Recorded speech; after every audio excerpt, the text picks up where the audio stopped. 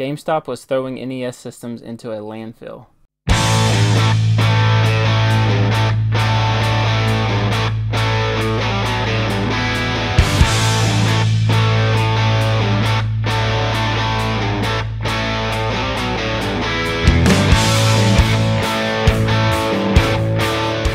Hey guys, Retro Gaming Maniac here, and in this video I just wanted to share a story with you from probably about 4 years ago when I was collecting retro games really hardcore.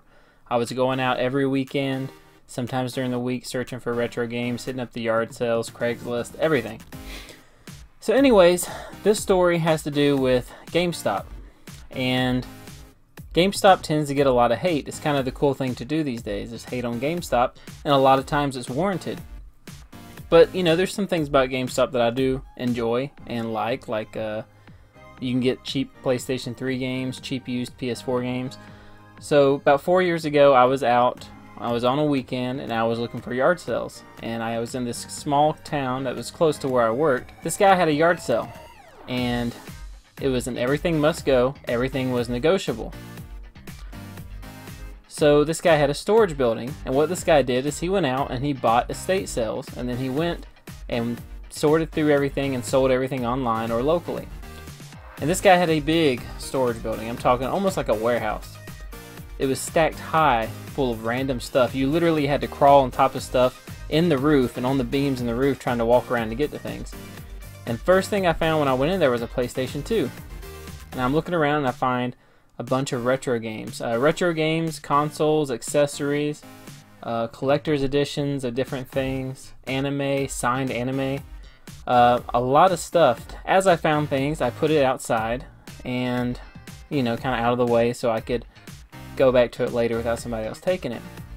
And I came across a stack of like 6, maybe 7, and I can't remember. I think I have a few pictures of everything that I found. I'll put it in the video. But I found a stack of NES systems. And the NES systems, they didn't look too bad. There's 1 or 2 that were banged up, but they looked pretty decent. Some of them had some yellowing, but they all had yellow stickers on them. And the yellow stickers said GameStop. And the yellow stickers said Landfill. They were being sent to the landfill. GameStop was throwing away Nintendo Entertainment Systems.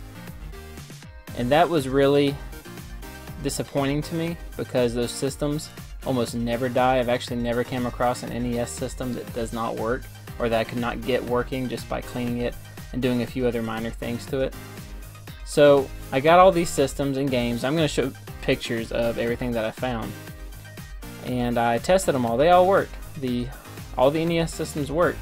And I guess what brought this to my attention, or what made me think about this, was I was watching a YouTuber by the name of Collecting with Corey, and he was talking about how lately he was watching too many YouTube videos because he missed out on a NES console with I think it didn't have the cables, but it had the controllers and the console for like 20 bucks.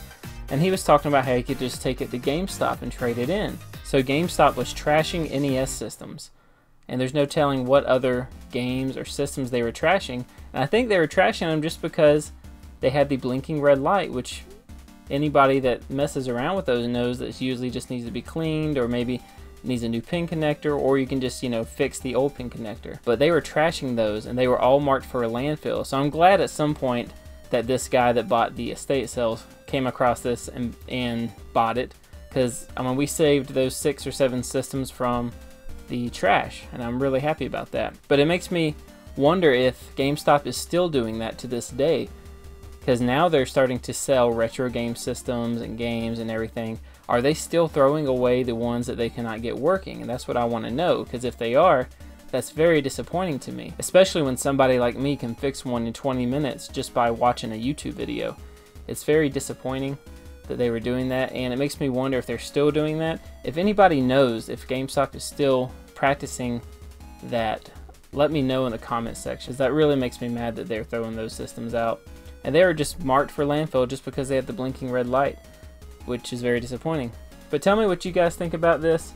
Unfortunately, I didn't have a picture. I didn't think to take a picture of the sticker back then, but they were all over the bottoms of the NES systems. It was yellow stickers, said GameStop, and it was marked for the landfill. But tell me what you guys think about this.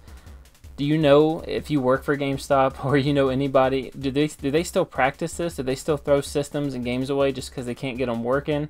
Or have they changed now that they're starting to really sell the retro games and they're entering the retro game market? Have they changed their practice? But let me know, guys. I hope you enjoyed the video. Hit the like button. Don't forget to subscribe, and we will see you guys next time.